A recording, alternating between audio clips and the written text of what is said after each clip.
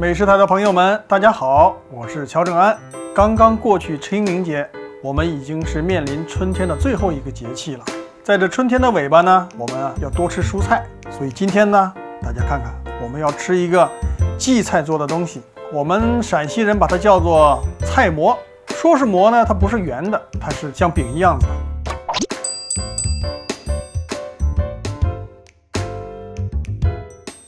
我们要把这个荠菜摘一下，去掉根和旧叶子。在做这个菜馍的时候呢，口感就比较纯净了。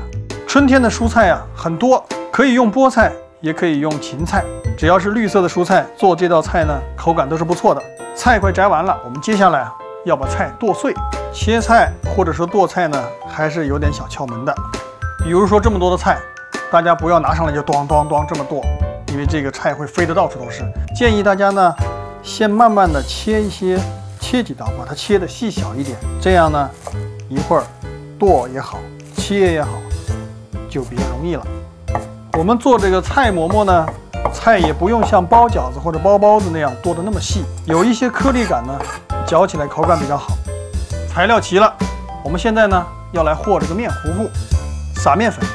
这个面粉的多少呢，要看这个菜的状态，因为菜里面本身有水。 倒少许的食用碱，再来点盐。在加水之前，我们就要先把它拌一下，这样呢，我们可以看一看面粉的多少。加入食用碱的目的呢，是让这个馍的口感呢变得更滑、更筋道。我目测这个状态呢，我们需要再加一点面粉。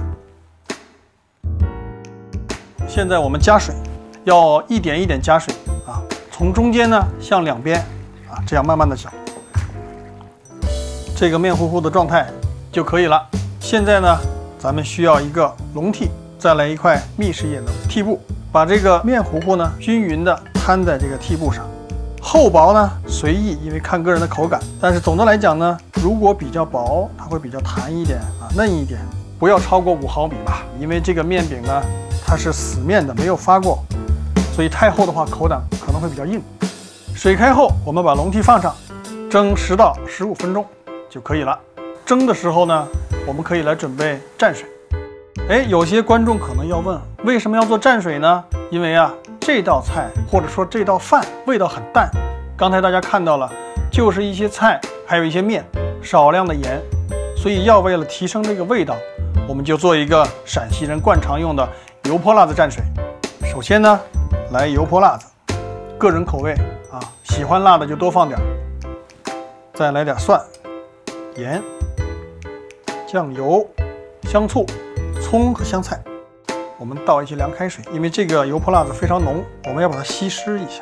别忘了最后再来一点香油，这样呢味道会更好。油泼辣子蘸水就做好了。好，时间到了，我们现在关火，看看蒸的怎么样。哇，鲜绿的颜色，很有春天的感觉，对吧？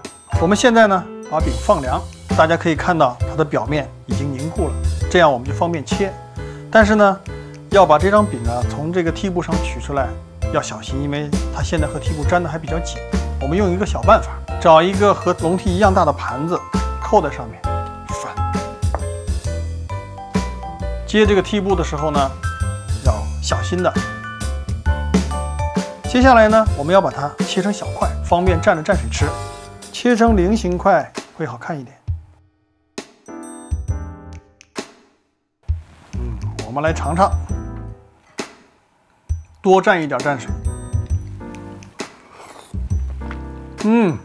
嘹咋咧！